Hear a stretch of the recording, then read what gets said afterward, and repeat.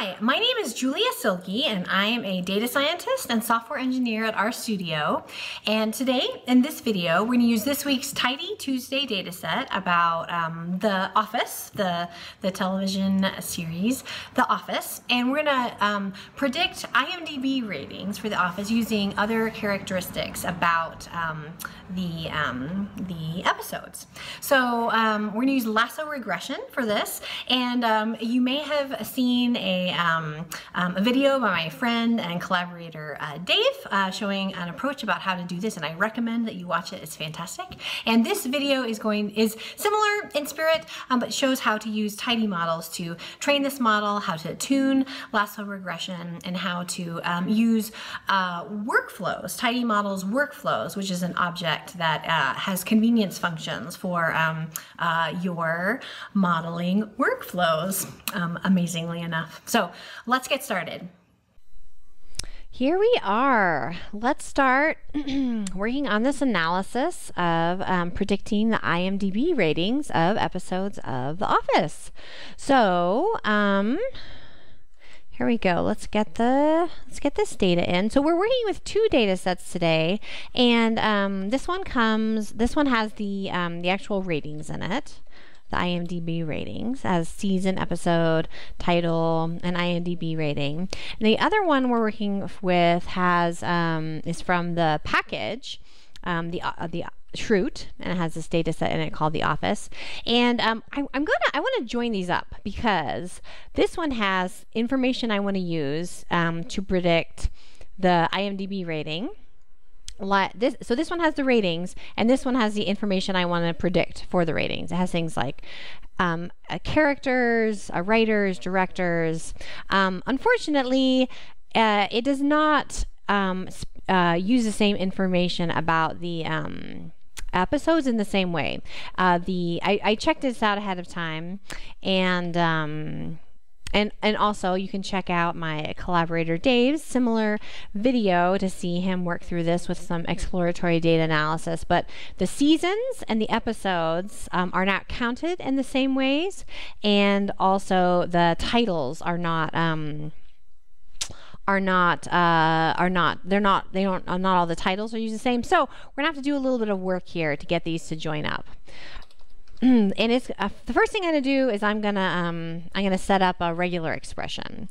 So I'm going to use punctuation like this, and this is the or sign. Whoops, not that. I'm going to use digits, and then the or sign. I'm going to say parts and part, because some episodes are parts 1 and 2, and some of them are part 1, and then the next one is part 2. And I'm going to say because some of these I checked out, and some of them include the word the, and some of them don't. And then finally and, because some of them have a ampersand, and some of them have it written out and. So here's what I'm going to do. So for this ratings raw, I am going to take it, and then I'm gonna use transmute, and I'm gonna take season, episode. Actually, am I even gonna use that? Maybe I don't even need that. You know what?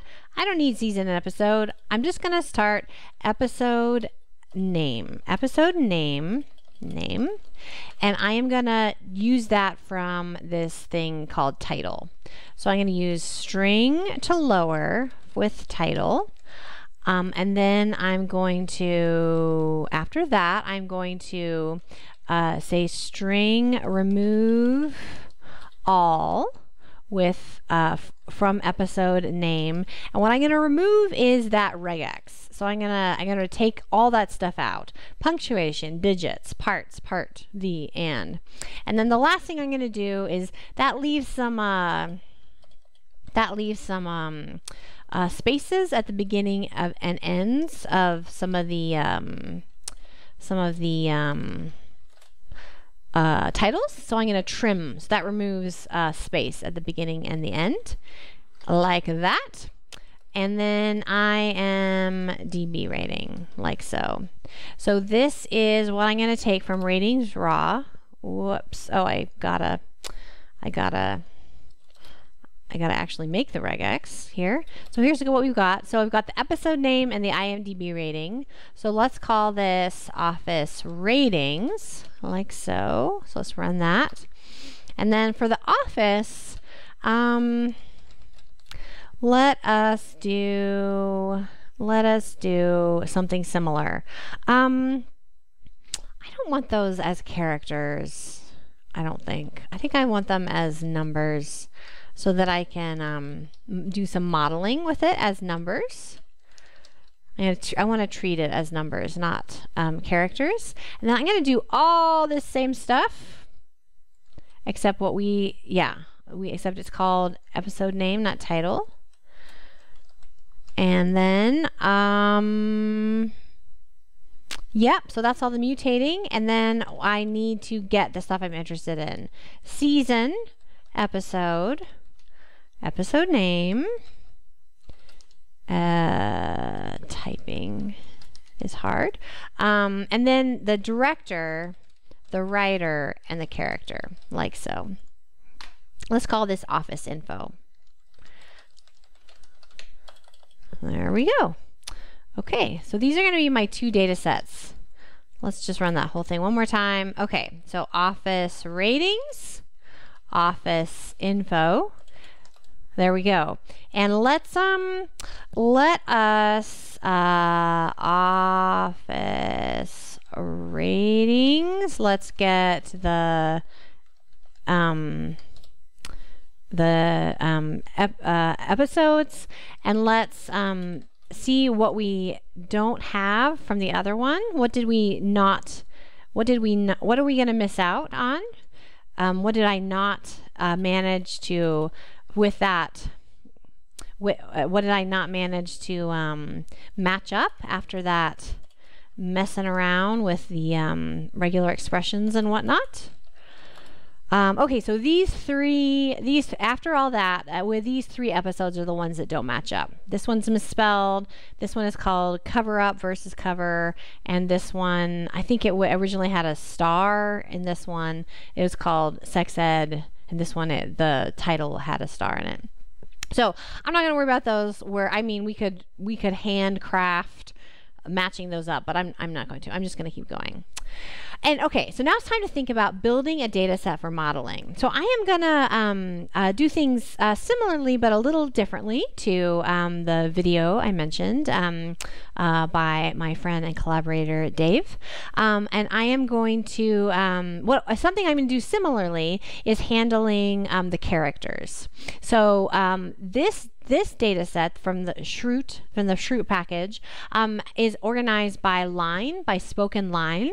And so what I'm going to do from there is I am going to count up how many lines each character had per episode. So let's just do that. Count episode name, character, like so. So now we say, okay, so for each episode name, how many lines does each person have? So sometimes you can see it's people together, and it varies here. So I don't want to keep all of these people.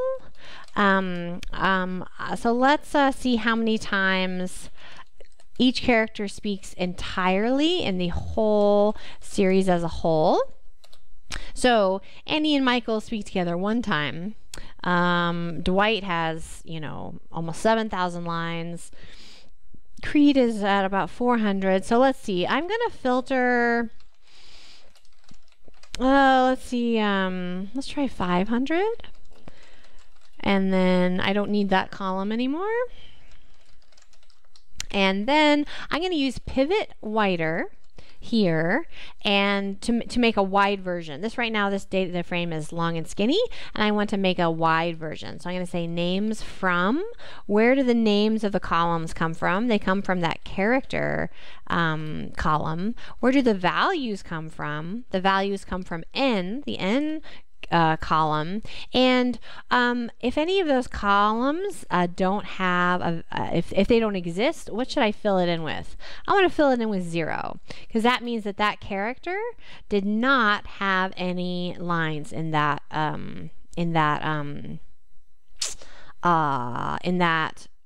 episode. So for example, Andy did not speak in the episode Alliance or the episode Basketball.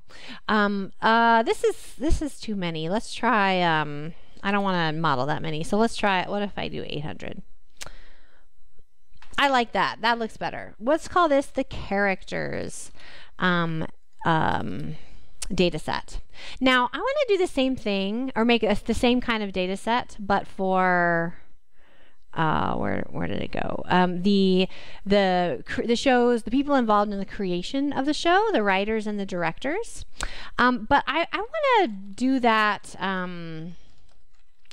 with those two people together.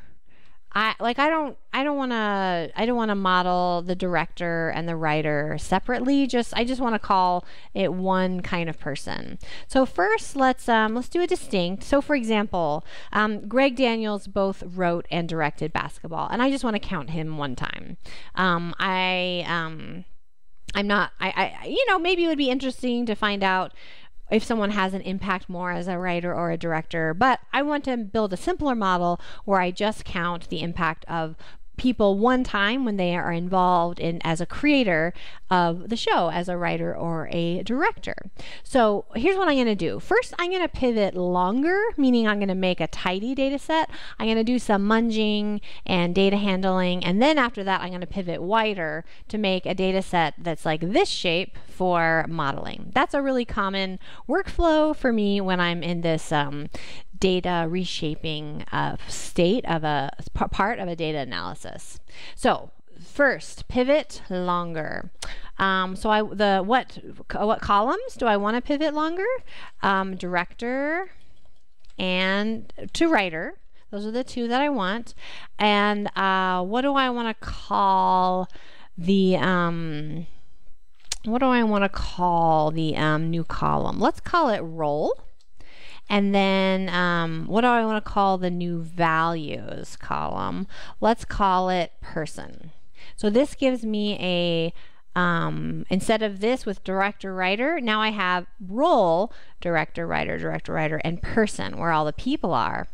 Now the people are squashed together sometimes with these semicolons, but tidyr has a really nice function called separate rows, where you say, okay, which column has data like that squashed together and what squashes them together, and I want to separate it out. So instead of having this shape together, now I have it separated out into tidy data, one observation per row. Again, like I did up there, like for the characters, I don't want to keep all of these. That would be too many. Some of these folks only were involved in one or two of these episodes. So let's say I only want to keep writers or directors who are involved in at least 10 episodes. And now here is the part where I only keep people one time if they were involved in an episode. I don't care if they were a director or a writer. I only keep them one time. So a Basketball, Greg Daniels is only there one time. So that's the part where I'm combining roles. And now it's time to make this into a wide shape so that I can use it for modeling.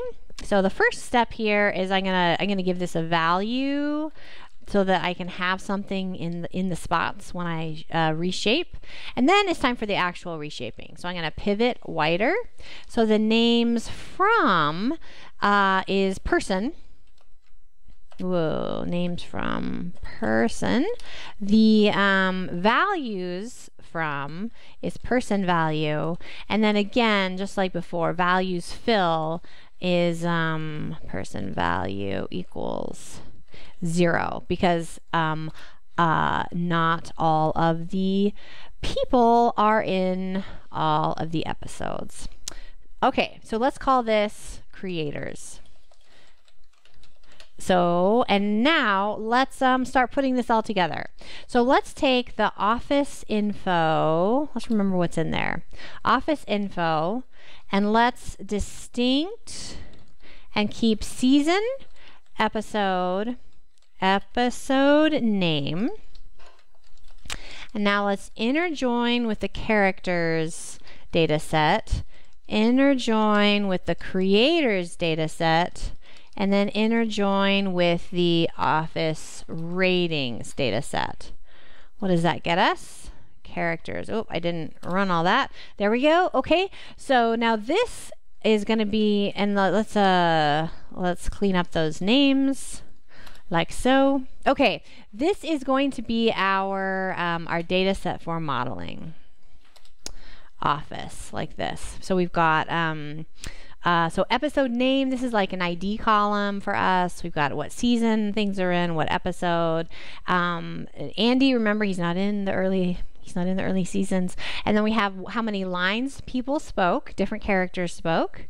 And then we have directors and writers and whether they were involved. And then this is going to be the thing we predict, the IMDb rating. That's the outcome that we predict.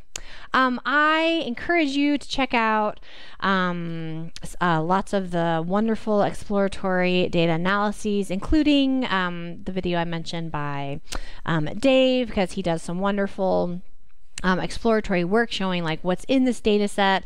I'm just gonna, real quick make one plot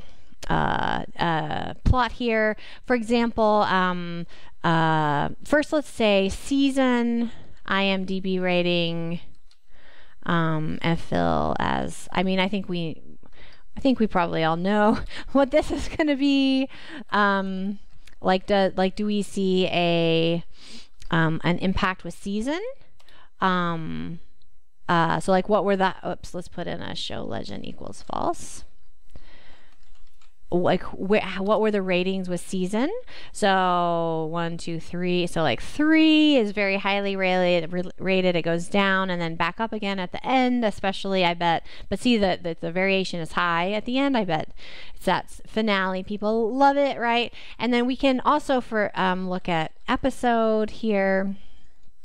Our episodes that are closer to the beginning or the end of a season rated more highly. It looks like things near the end of an episode, episodes near the end of a season are rated more highly.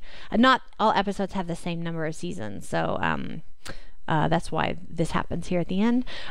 So things near the end of seasons are rated more highly. So this is what we want to get at. We want to understand what contributes to episodes being rated more highly. And if we control for, something like season, does writer make a difference? Or is writer and director more important?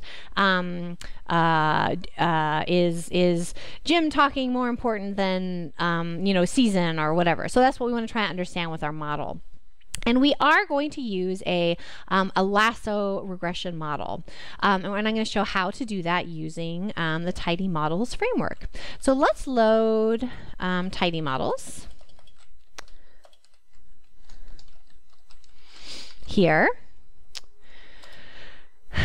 And after we load tidymodels, let's set up our test train split. So we're going to take that office and let's stratify by season so that we have about the same proportion of different,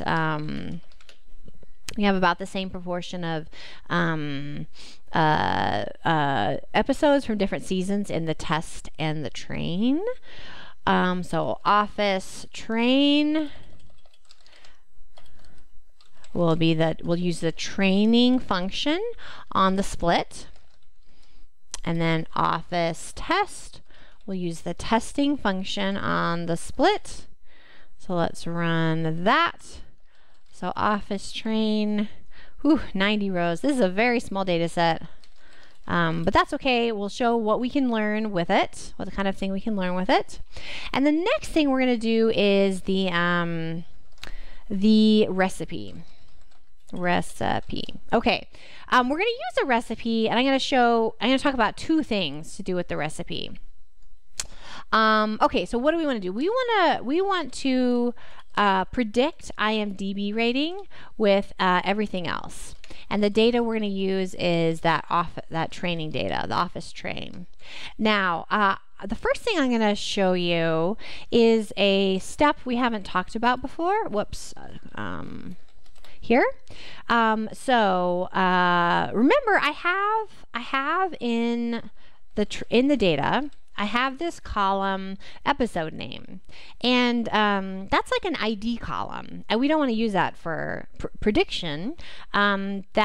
But we might want to keep that in our data because it could be useful if we would do some analysis afterwards to figure out what's going wrong, or figure out what's, to be able to understand something about our results. So what do we do if we have a variable we don't want to use for prediction, but we want to keep it in our data?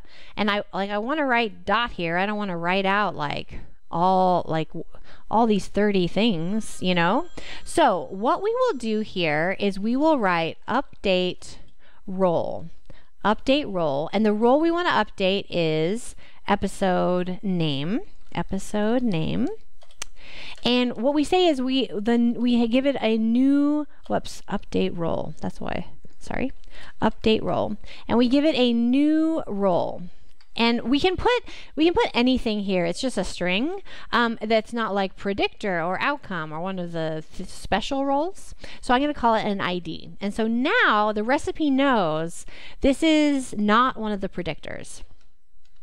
The next thing that I need to do is for all these things that are, everything else is numeric here. Everything else is numeric. So first I'm going to do step ZV for all the numeric predictors. So that's all numeric minus all outcomes. And then, so I'm going to remove things that have 0 variance. That's what that just did. And then I'm going to center and scale. So that's step normalize. We'll center and scale.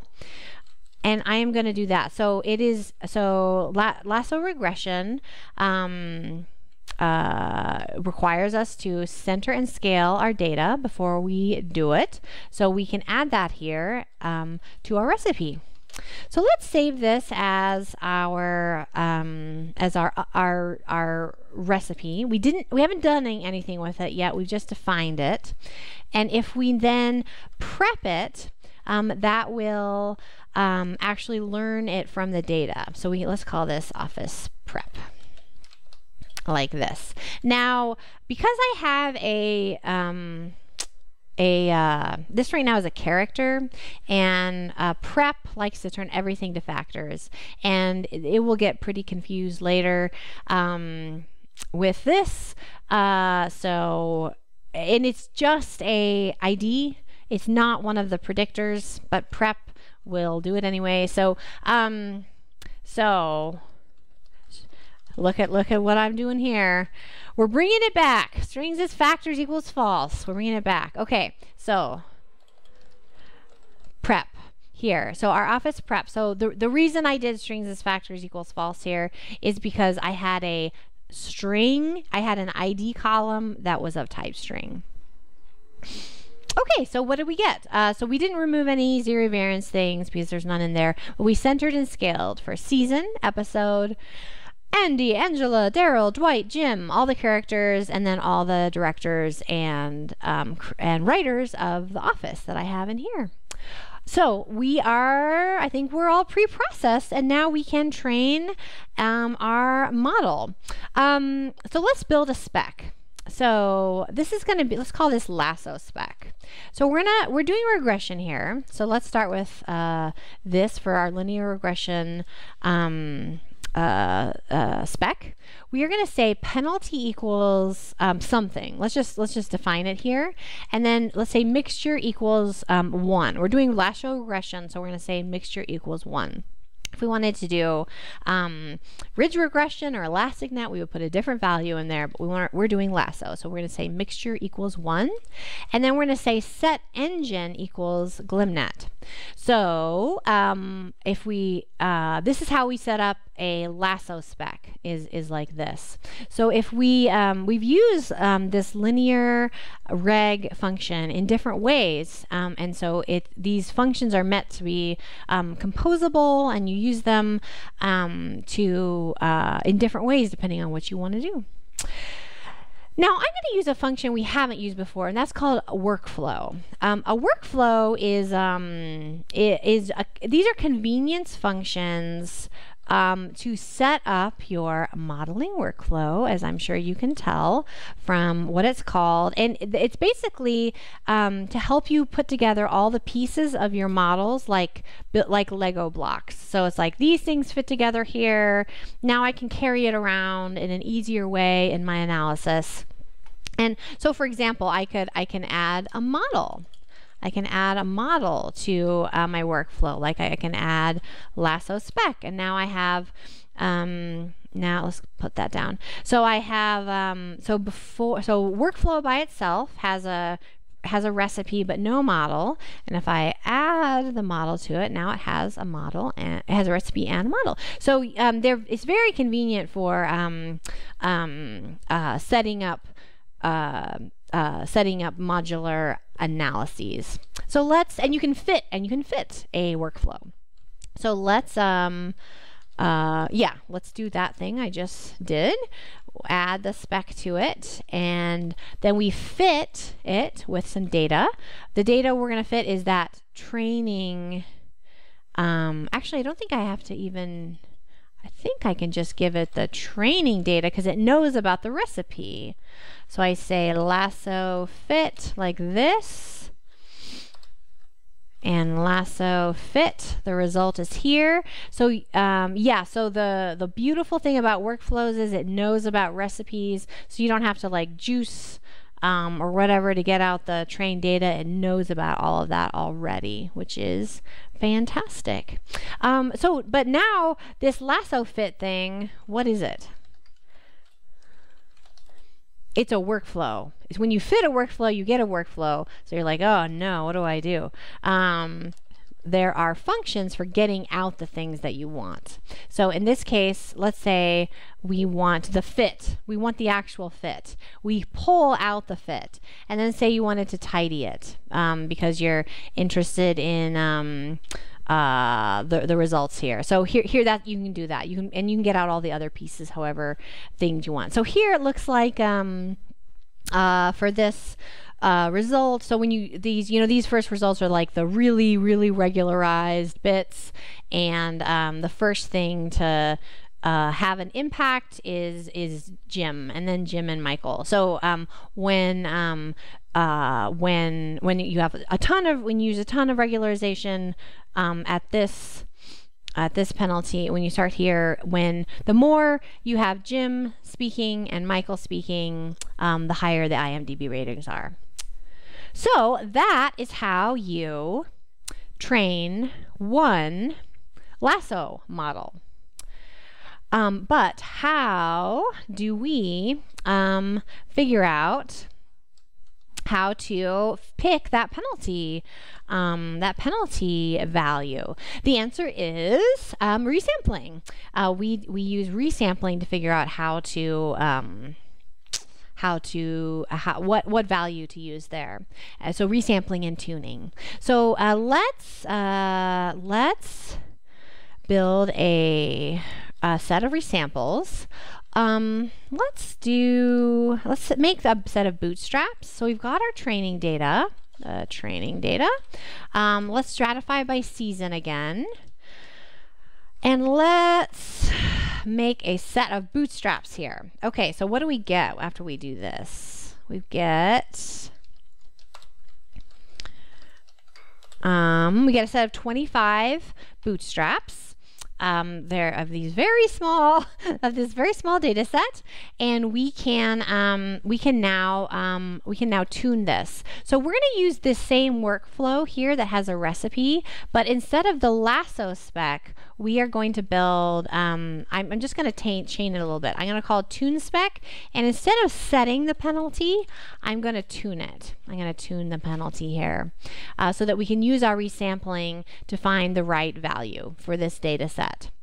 So how do I know what to do for this? Often when we've used grids before, we just say, hey, just give me 10 things. For regularization like this, that doesn't work great. We want to space it a little differently. So so in tidymodels we have functions to help you space it like in tons of different ways. And here's one for penalty in regularization, for regularization. So the way that you set this up is you make a little grid. So there's functions for all kinds of grids. I'm just going to have a regular grid, just regular, nothing fancy. And I put in penalty here. So that's that function that I just showed you over there. And how many of these do I want? Let's do 50. And let's call this my lambda grid. I think that's what people usually call it in GlimNet. So that's going to be my grid. Let's set this up. I mean, this is not a big data set, but let's set up parallel processing, so it uses all my cores. And let's set a seed here, and then let's do my grid. Let's set up our grid like so. Okay, so first we're going to tune a workflow. So we start with the workflow that had the recipe in it, and we're going to add the model spec, and our model spec that we're going to add is tune spec. And then what data are we going to train it on? We are going to train it on the bootstrap resamples. And then what grid are we going to use? We are going to use this lambda grid that I made like this. And let's not forget to save this as something, and let's go with that. So this is going to, for each of the sets of resamples, train the Lasso model. So let's look at it here. So we have metrics there. So let's go down here and see what we get. So for the grid, let's collect the metrics like so. So for so now we've got our MSE and R squared for each of the metrics, and we've got this for all the values of the penalty that we tried. So let's make a visualization of this. So on the x-axis, let's put that penalty, and on the y-axis, we're going to put the mean value there. Let's make color equals metric, like so. And let's do geom line. We don't need that legend. And let's, there's going to be 2 of these, and we want them on separate facets. So let's do facet wrap metric like that. So let's look at this. All right. Okay. So this was on a log scale. So let's look at it like so. Nice. And let's make the scales equal free here, because these are on very different scales. And what else should we do here? I might like to look at these on top of each other, and row equals 2, like that. And what else should we do? Let's make this line a little bit heavier. And something else here. Remember, we don't just have the mean. We don't just have the mean. We also have, information about the spread of the metrics for each of these things that we made. So let's go up here, and underneath the line, let's put error bars. Okay, so let's see. So we need a y min and a y max. So the y min is going to be the mean minus the standard error. And the y max is going to be the mean plus the standard error, like that. Nice. Very nice. This is making me happy. Let's make that kind of transparent, and let's get rid of the theme, the legend altogether. Legend. I'm just using the color to highlight that, not so you can see them easier. Great, that's looking so nice. So you can see, we can look at this visualization and we can see the impact of regularization on the different values for regularization on the mean squared error. And we can see where mean squared error is best. So this helps us visually see which model is best. It's one of these, you know, like these are the models that we want to use, the values for the regularization parameters that we want to use. So how do we get those? There are a couple of functions in Tune that let us get those. So we can say, so select, so there's select by, select by one standard error, by select by percent loss. So these help you find like slightly more conservative models, like simpler models. I'm just going to say select best. So you can find you can find the you know, try to get at the bottom or try to go to like a slightly simpler model up here, if you would, whatever is better for your purposes. So this is what I'm going to show how to do here, is just how to find the best one. So I'm saying maximize equals false because I don't want I want the lowest RMSE, not the highest RMSE. So this is the value for the penalty here. So that is what I want there. So let's call that lowest RMSE and save it there. And now I can do something called finalize workflow. There's also finalize model, other finalizations you can do. So I'm going to do, let's do the same workflow here. So I'm going to say, take this workflow and finalize it for me, meaning give me here's the thing, I tuned it, here's the result, here's the thing I want to the result, here's the thing I want at the end, I decided I want to use, finalize this for me. And I'm going to call this, whoops, final lasso, like so. And I get a result here. So this is final lasso. It is a workflow. So if I wanted, I could, you know, pull workflow fit and tidy it like that. Whoops. Oh, I didn't fit it. Well, I would have to fit it first. So let's do that. Final lasso, fit. Let's train it on, let's fit it on the training data. Like that. Good. And now let's do what I was just saying. Pull workflow fit like this. Oh, and now that's a fit. And you know what?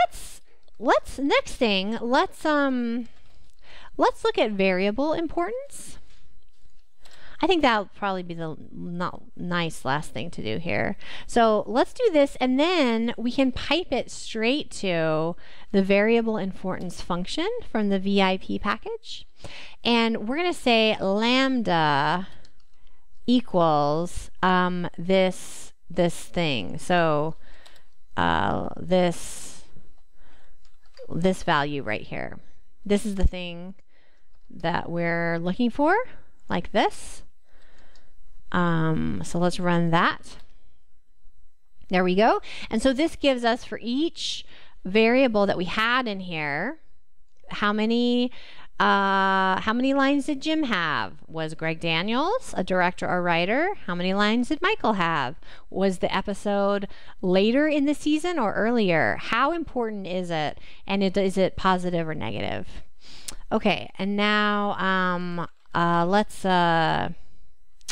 let us call this, I'm going to take the absolute value of the importance, and I am going to reorder that variable.